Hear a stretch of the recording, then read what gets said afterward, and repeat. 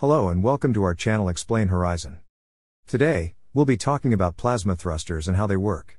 Plasma thrusters are a type of electric propulsion system used in spacecraft to propel them forward.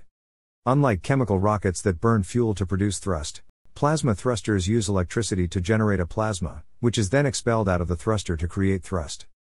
So, how does a plasma thruster work? Well, it all starts with a gas, usually xenon. The gas is then ionized, or turned into plasma, by stripping electrons from the atoms using a powerful electric field. The resulting plasma is then accelerated out of the thruster by an electromagnetic field, creating thrust.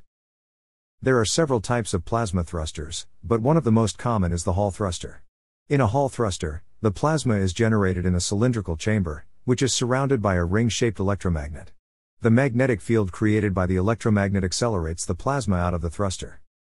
Plasma thrusters have several advantages over chemical rockets.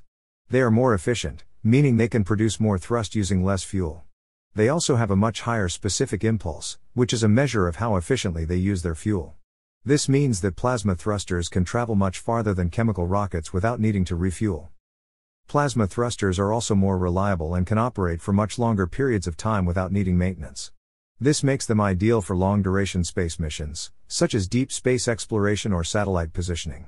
Thanks for watching, and don't forget to hit the like and subscribe button for more fascinating science and technology videos.